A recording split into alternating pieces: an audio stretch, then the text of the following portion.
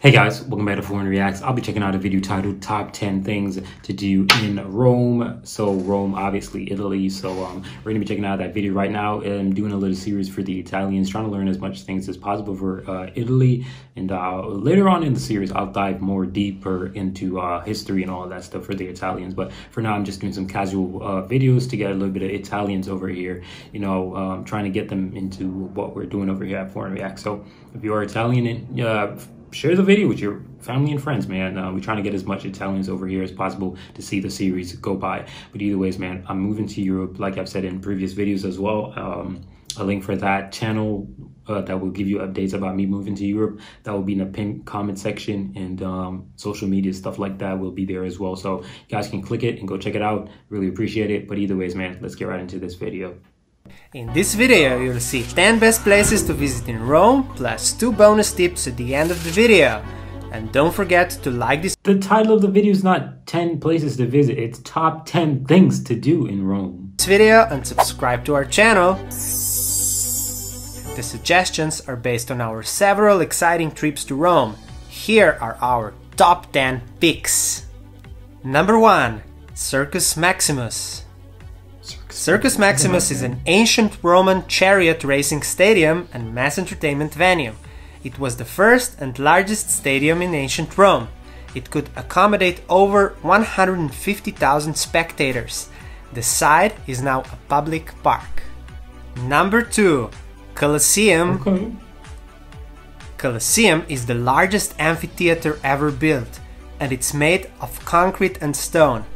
Construction was completed in the year 80. It was designed to accommodate an estimated 80,000 visitors. It was used for gladiatorial contests, public spectacles, animal hunts, executions, reenactments of famous battles and dramas based on classical mythology. Earthquakes over time caused great damage to the structure. Number 3. Roman Forum. Roman Forum is a forum surrounded by the ruins of several important ancient government buildings right next to the Colosseum. Forum was the center of day-to-day life in Rome. For example, elections, processions, criminal trials, public speeches, and commercial affairs were held there. The Roman Forum developed organically over many centuries. Number 4. Altar of the Fatherland. Altar of the Fatherland is a monument built in honor of the first king of unified Italy, Victor Emmanuel.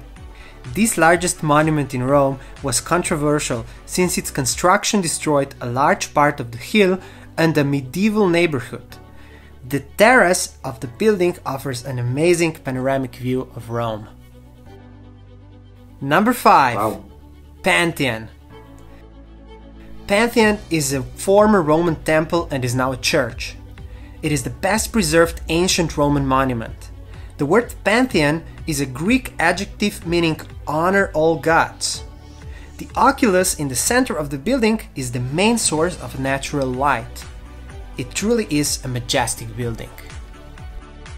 Number 6.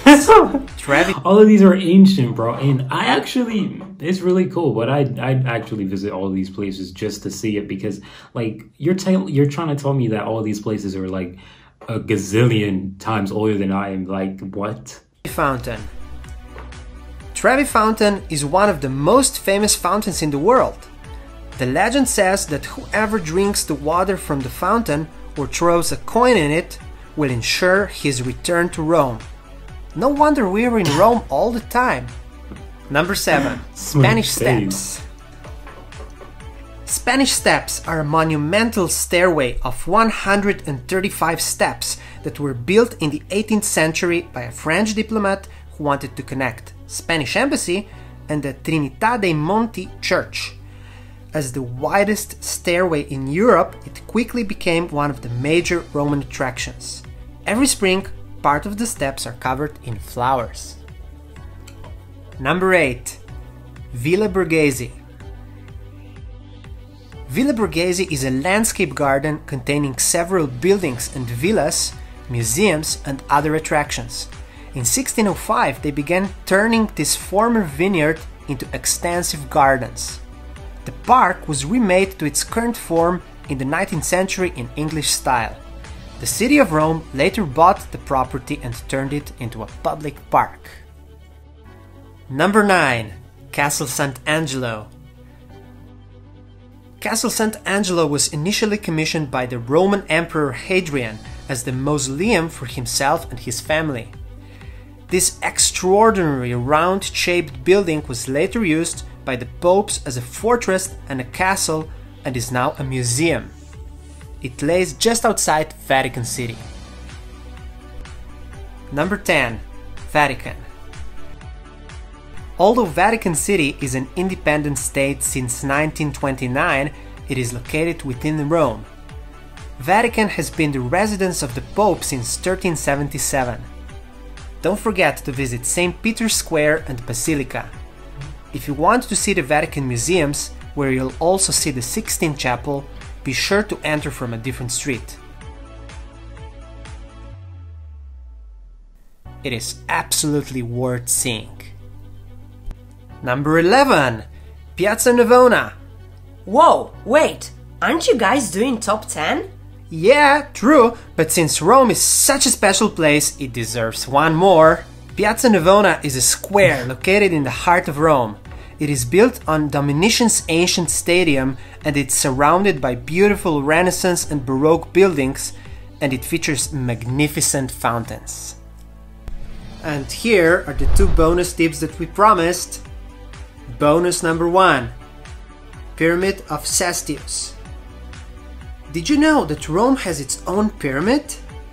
Over 2000 years old, Pyramid of Cestius is an ancient pyramid that lays next to Porta San Paolo, the ancient gates to the city of Rome. Sometimes I look at these things and I'm like, these cannot be real. I've not seen a single building like this in my life. Dude!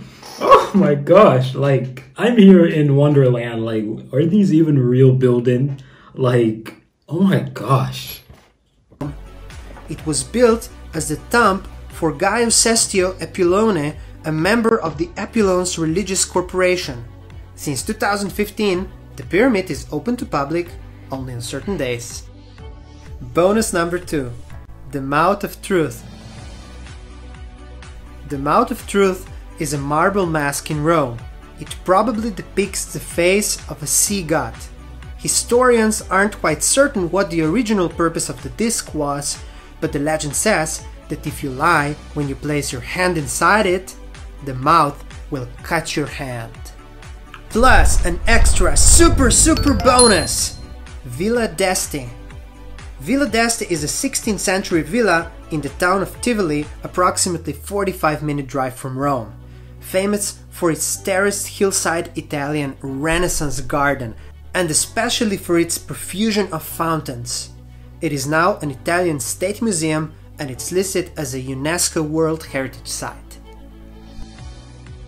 Of course, there are many other things to see in Rome, such as Baths of Caracalla, Piazza del Popolo, Tiber Island, and many more. We created a Google map with... Ayo man, that's wild. That's wild. And honestly, if God allows me, man, I gotta visit Rome, and likely I'm gonna be announcing it, and I'm gonna see how I can get through with this, bro, and be able to, you know, travel throughout the Rome city and all that, because, man, you know, life is for living, man. So I'm trying to do that, and you know what I'm saying, because I got exposed to these ancient looking ass buildings, and I'm addicted to it. And I don't have a problem being addicted to it, but I just at least want to, you know what I'm saying? It's kind of crazy to be addicted to, you know, water and you're not drinking it. You know what I'm trying to say? So me being addicted to these beautiful scenery, I got to at least, you know, try to get there. You know what I'm trying to say? So that's going to be what's up. So I'm out of here, guys. Until next time, capice.